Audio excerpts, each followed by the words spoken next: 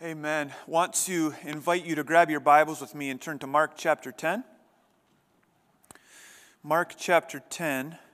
We will continue our journey through the Gospel of Mark this morning by looking at verses 13 to 16.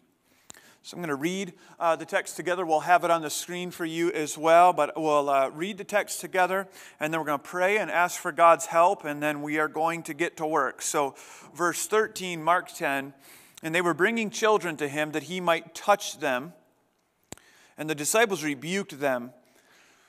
But when Jesus saw it, he was indignant and said to the disciples, "Let the children come to me, do not hinder them. For to such belongs the kingdom of God. Truly I say to you, whoever does not receive the kingdom of God like a child shall not enter it." And he took them in his arms and blessed them, laying his hands on them. And Father, we do need your help to understand your word, God, to grasp the significance of these few short verses, God, that in these scriptures we see, in these verses we see what is required in order to enter the kingdom. And Father, there is no more important thing than we could ever do than to leave the kingdom of darkness and come over into the kingdom of light. God, we thank you that the King has come. We thank you that he alone grants entrance to his kingdom. And God, we ask that he would do that work of sovereign grace in this room today for your glory. In your name, amen. So you have to remember where we've been. Jesus just came out of a very popular teaching on divorce. He's teaching the crowds as he often did, and he has the Pharisees, the religious rulers, come in and they try to test him, to try to trap him. And they try to do that by saying, "Jesus, explain divorce to us." And they're trying to get Jesus to disagree with the law, to disagree with the thrust of the teaching of that day, and to get himself into hot water. And he answers the question masterfully by going back to the scriptures and going back to God's original design in marriage. And after he's done with that, he leaves kind of the public teaching of the crowds. And in verse 10, he went to a house. And then in the house, the disciples ask him some follow-up questions with regard to divorce, and that's all last week. You can go listen to it. So now it seems as though he's still in that house. And while he's there, it would seem taking a break, taking a rest, people here, namely parents, families, hear that he's in the house. And so, verse 13, they were bringing children to him that he might touch them. Now, you have to understand the first century view of children. They were not held in the same value, in right value at this time. Let me give you a couple of examples of this. There are accounts of fathers hearing that they were having, fathers hearing that their daughter had or that their wife had a daughter rather than a son, and the father had the authority to have the daughter aborted, basically because she couldn't further the family name, and so get her out of here. There are accounts of parents being able to get rid of their children at any time they wanted to. They could put them outside of their house next to where, like, they would put out their trash, and the child could sit there, and if somebody else wanted the child, they could take them. Otherwise, the child would just die, and people would take these children and use them for prostitutes or for gladiators or for slaves. And so that was the view of children in the first century. And what you see here, and you need to not miss this, because if you're not careful, perhaps you might fail to realize that an exalted view of children, that seeing the value of children, Similar to seeing the value of women, because women and children in this society were not valued as they ought to have been. That if you trace the origins of valuing women and valuing children, you're going to trace them back to Jesus Christ and the way in which he places value and emphasis on women, on children, on the overlooked in society. And so that's the first century view of children. They had a wrong view, and Jesus means to right that. Now, that does not mean that we have a right view, because I actually think that the pendulum has swung so far now to the other side, where rather than God-centered homes, I think in many instances you have children-centered homes where children run the show and children call the shots, and that's a problem on the other extreme. And Jesus means to bring our understanding of children, and that's not the main point of the text, but you're going to see him as he does that here, to bring our understanding of children into a proper context. And so you have to understand first century view of children. And so you have these parents. That's the they of verse 13. They were bringing children to him that he might touch them. These are Jewish parents bringing their children to Jesus, who's a rabbi, who's a teacher with a pretty significant following, honestly. And they hear he's in the house, and so they just kind of spontaneously line up, and they're bringing their kids to Jesus in order that he would touch them or give them a blessing. This was not unheard of with regard to rabbis, So you can kind of see, get in your mind this picture of here's Jesus in this house, and there's a line of parents with their crazy kids running all over the place, out the door, and that's kind of the picture that you would have. And at the end of verse 13, the disciples rebuked them, that is, rebuked the parents. The disciples come to the parents and essentially say, Jesus is a big deal. He has way more important things to do than put his hands on top of your snot-nosed kids. Get out of here. Take your kids with you. You could say that the disciples had adopted society's view of children rather than the Messiah's view of children. And we are always in danger, church. Always in danger, regardless of proximity to Jesus, that perhaps you are viewing something or someone through society's lenses, which are always going to be wrong, to the extent that they do not bow the knee to the view that Christ would give us. And so the disciples, following Jesus, are rebuking these parents. Get your kids out of here, they're unimportant. Well, Jesus isn't having it. Verse 14, but when Jesus saw it, he was indignant. This is a very, very strong word, indignant. It would mean like a vented anger. In other words, Jesus, his anger isn't just kept inside of him. Rather, his anger is vented. He's angry, and he makes his anger known to the disciples by saying, let the children come to me. Let the children come to me. So disciples, your mind is not dialed into the kingdom right now. You think these children are unimportant. This makes Jesus angry at his disciples. He vents that anger by saying, and the disciples know, let the children come to me. And I think we need to at least identify two things here going on with Jesus for why he would say, let the children come to me. Number one, he says that because he values children. He values them. Now the value that Jesus places on children can be traced all the way back to the creation account in Genesis, where God says in the Trinity, let us, that's the Trinity, make man in our own image. And when you see that, you understand that children have intrinsic value to God because children are made in his image. That women have intrinsic value to God because they're made in his image. That men have intrinsic value to God because they're made in his image. With that, if just that was understood, the almost unspeakable horrors of abortion and racism and all of the other terrible atrocities, of which I'm not sure that any compared to abortion in the history of this world, God help our country, If we understood the value that Jesus places on children, places on women, places on men, regardless of skin color, regardless of socioeconomic status, simply because they're made in His image.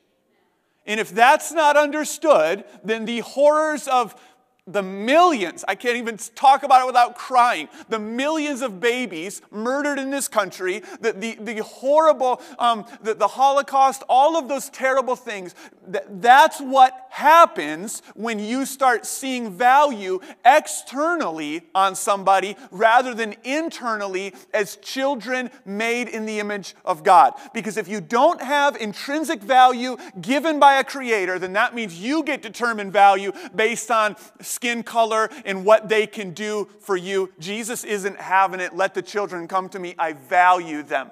They're made in my image. Second, Jesus doesn't only value children, but He loves them. Now, you can value something without loving it.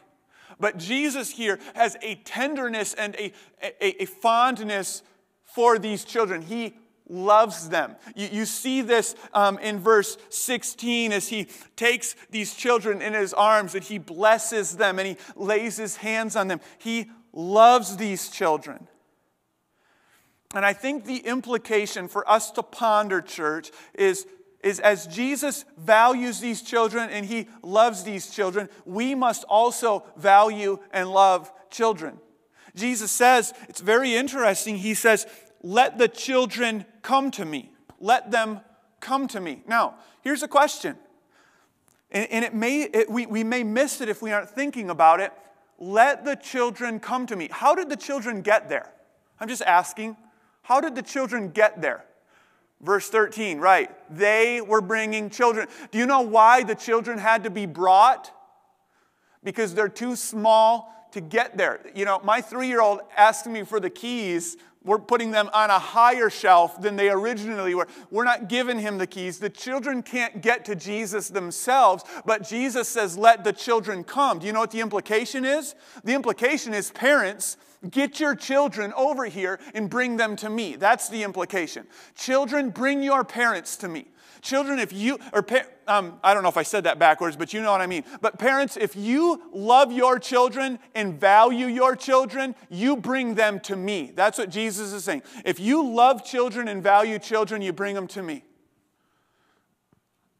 This is why I'm so thankful as I was reflecting this week on this text. I'm so thankful for people like Miss Shirley who lead our children's ministry here, and the volunteers who serve in this, and those who go up into the nursery to hang out with your kids, who are a bit of a handful if we're being honest. And there's 40 of them up there, and they're up there loving and serving and wanting to bring your children to Jesus. And I praise God for the emphasis of churches on discipling and evangelizing children. But I also have perhaps a word of caution here for us, and the word of caution goes something like this.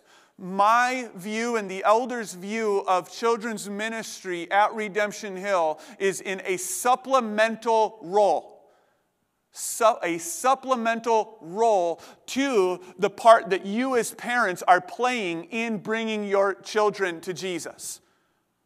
In other words, mom and dad shoulder the load on that, and you bring those kids occasionally here on Sunday morning, and we want to help you in that.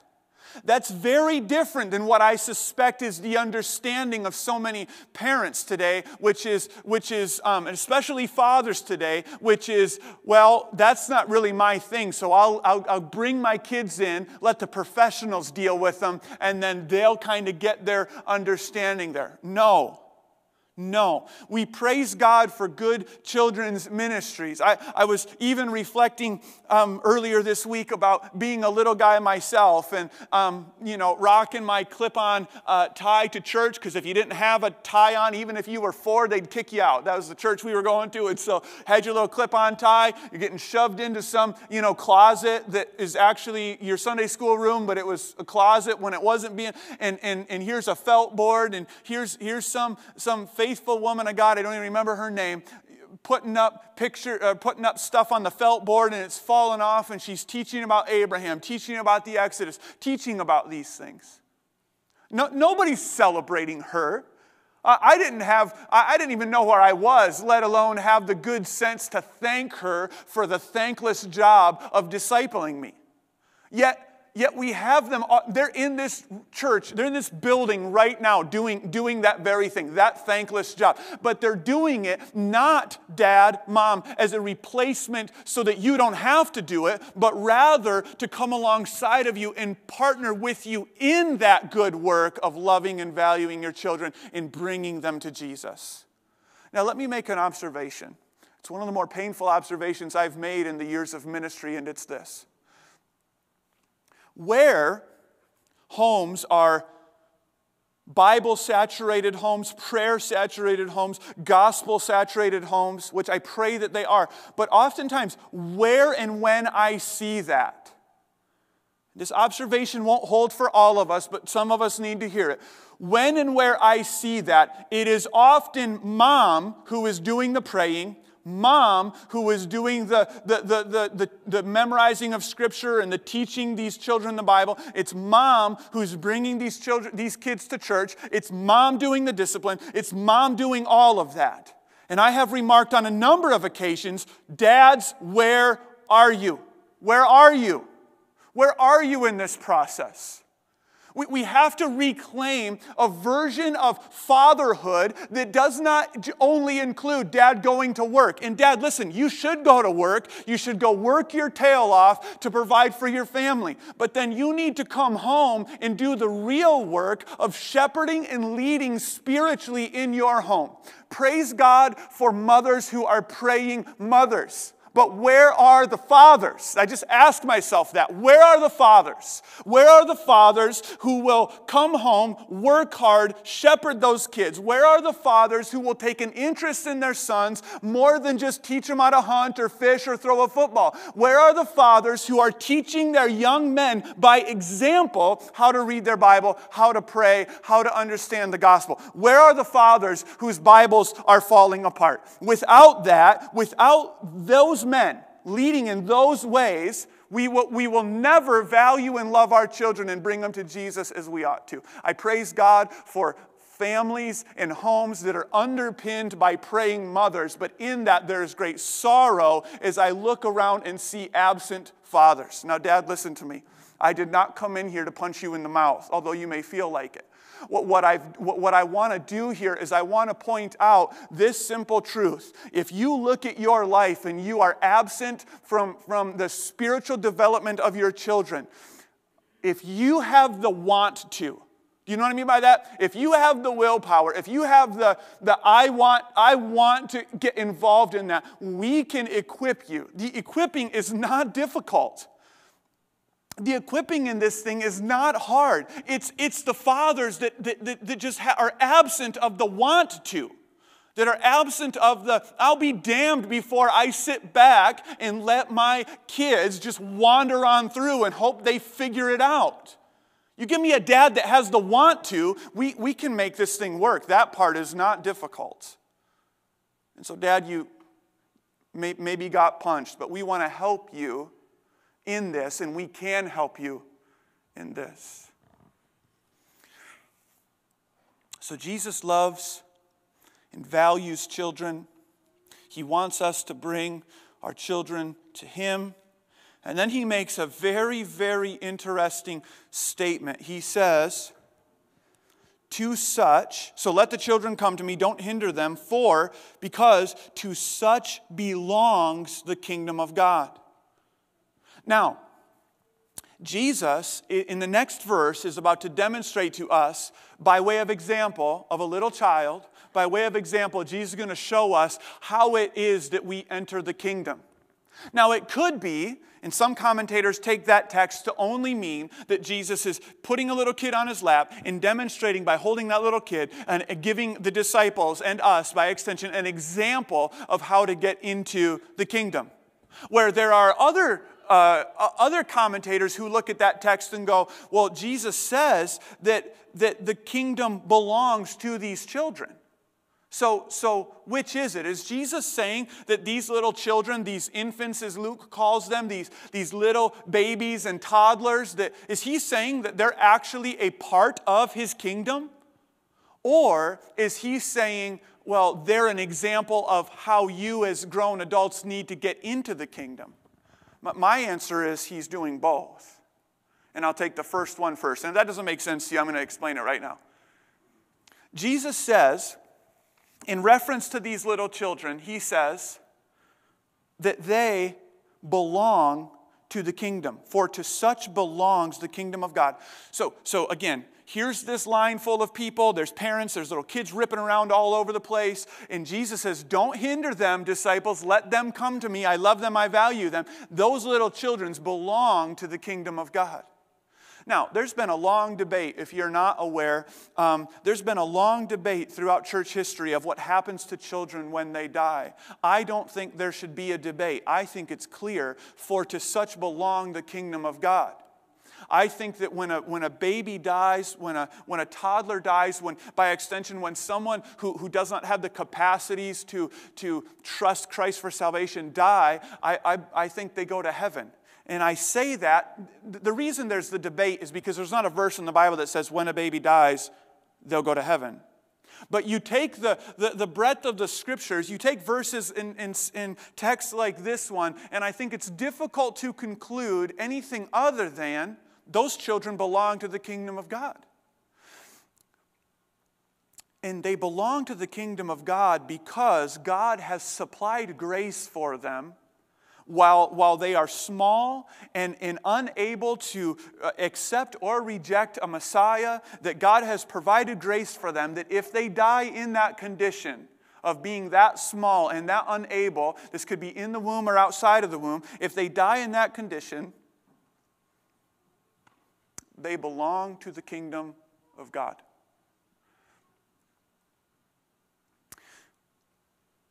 So I think that's clear. But then when Jesus continues in verse 15, he says, truly I say to you. So here's the example part of this. Truly I say to you, whoever does not receive the kingdom of God like a child won't enter it. Okay. So get the picture again, right? Jesus in a house, lying out the back. He's just kind of breathed some fire on the disciples. They kind of scatter because they're not sure what to do. The parents start to come back because the disciples were kicking them out. The parents start to kind of trickle back in. And that's the scene, right? Dark room, kind of dusty, kind of crazy. And Jesus, as you can see in verse 16, he took one of those children, them in his arms, and he blessed them, laying his hands on them. So Jesus has got these kids really close to him, these little toddler, snot-nosed, little dirty, scrubby, little ratty, someone else's kids. This kid's not even with his family. He just moved to the front of the line. And so that's the picture. And Jesus says they belong to the kingdom, and if you don't come like them, you won't belong to the kingdom at all. Whoever does not receive the kingdom like a child shall not enter it. Now, this right here is where I suspect many, many sermons have gone off the rails. Do you know why?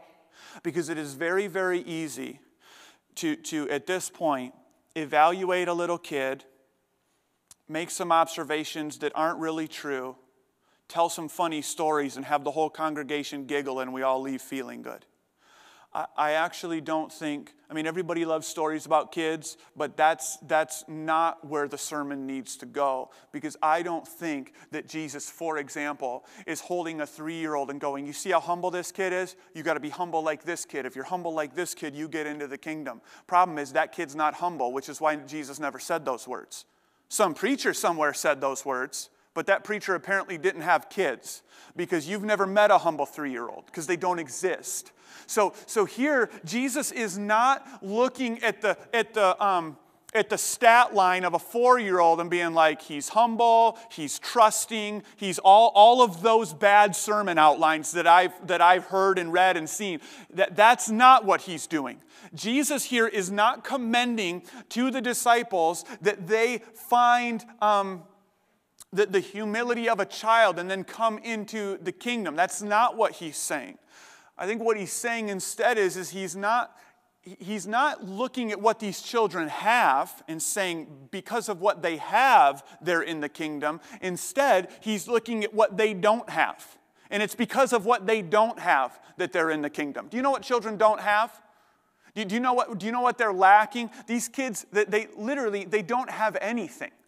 No credentials, no reputation of righteousness to bring forth, no sphere of influence, none of that. They don't have anything. And it is precisely because a 3-year-old doesn't have anything that he can be commended to the kingdom. You say, on what basis, if he doesn't have anything, on what basis is he commended to the kingdom? The answer is grace. Grace. This is a king who is sitting in a room with a 4-year-old on his lap, and he is a gracious king who says, when you come to me, you come like a child. The child doesn't know he's coming that way. He doesn't know anything. The child is coming with nothing, and it is out of the child's lack that Jesus makes up for that lack in his grace. And the result of that is that child is in the kingdom because they aren't trying to contribute to getting there. And Jesus is commending that to all of us by extension. And you better be clear to understand this. Jesus is speaking into a context that is not unlike ours at all. An incredibly religious context. Do you know what religion essentially is? It's this. Grab a bunch of stuff, bring it to Jesus, and hope he will accept you based on the stuff in your hands. Grab your Bible reading, grab your baptism, grab your confession, grab your Eucharist, grab your catechism, grab your church attendance, grab your I'm a good person, whatever that even means. Grab that, just grab all that stuff. Bring that into the room with Jesus, lay it on a table, and kind of gauge his response. If he looks like he's pleased, then you're probably getting in. But if he kind of tips his head to the side to think, you better run back out of there and find something else and bring that in. That's essentially first century Judaism in a nutshell. And that is also essentially 21st century religion in a nutshell, even the religion of irreligion. I'm a good person, I'm this, I'm that, I'm the other thing. And based off of that, I hope that that's enough to get the king to accept me. And Jesus would say, and I will say, to hell with that, because that's where it belongs and that's where it came from. We are not recipients of the kingdom because we bring something. We come into the kingdom only when we come with empty hands. The problem with you holding on to morality so tight is that there's no room in your grip for anything other than your morality, which means you can't actually cling to Christ because you're too busy holding on to your own jacked up righteousness. This is where a 3-year-old is so helpful, because the 3-year-old's not coming in carrying anything because the 3-year-old doesn't have anything to carry. And if you miss this, and if you buy into the low-boil religious sentences that are thrown our way in all sorts of ways, if you miss this, then you will miss the king and his kingdom. There's at least one more question we ought to ask ourselves. If a baby who dies in infancy or who dies at a young age goes to heaven, but not because they're sinless, because the Bible's very clear that we are born sinners. So they go to heaven, but they don't go to heaven because they're sinless. And if the invitation of the gospel is leave every hope that you could possibly cling to for any acceptance, cast all hope aside of good works or any of that, tipping the scales to make God favor you. If the invitation of the gospel is essentially what the hymn writer captured so beautifully, nothing in my hand I bring, simply to the cross I cling. If that is the invitation of the gospel, then we have to ask ourselves, on what basis then is that baby who dies, who has a sinful heart, on what basis is that baby led into the kingdom? On what basis is the 35 or the 40-year-old who comes to faith in Jesus today while I'm preaching because he has let go of his righteousness, on what basis is that 40-year-old brought into the kingdom? You listen to me, you won't get into the kingdom apart from perfect righteousness. The Bible's very clear on that. And so the answer goes something like this. Someone has come.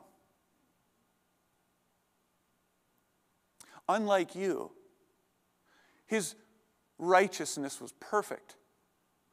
Unlike you, he always did the will of his Father. Unlike you, he never disobeyed anything his Father had asked him to do. Unlike you, he loved the Lord his God with all of his heart, his soul, his mind, and his strength for every moment of his life, and he loved his neighbor as himself, even to the point of death on a cross. Unlike you, every thought he ever had was perfectly centered on the will of the Father.